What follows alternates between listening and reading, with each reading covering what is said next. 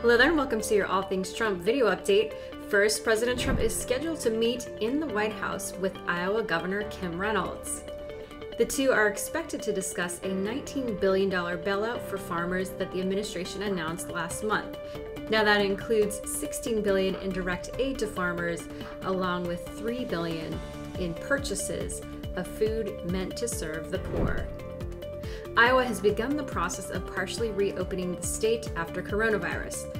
However, the state has been hit hard by coronavirus cases at poultry and other meat processing facilities.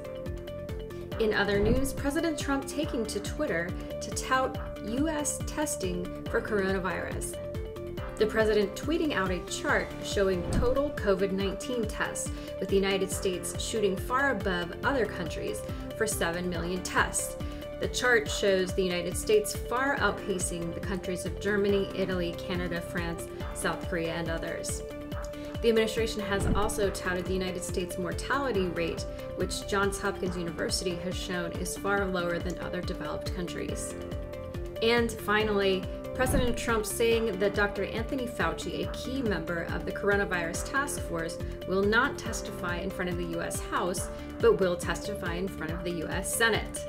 Now, this is certainly a political calculation, as the U.S. Senate is held by Republicans, of which the president is a member of that party, whereas the House is held by Democrats.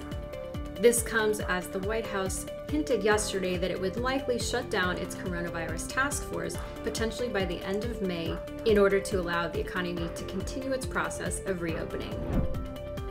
That's it for now.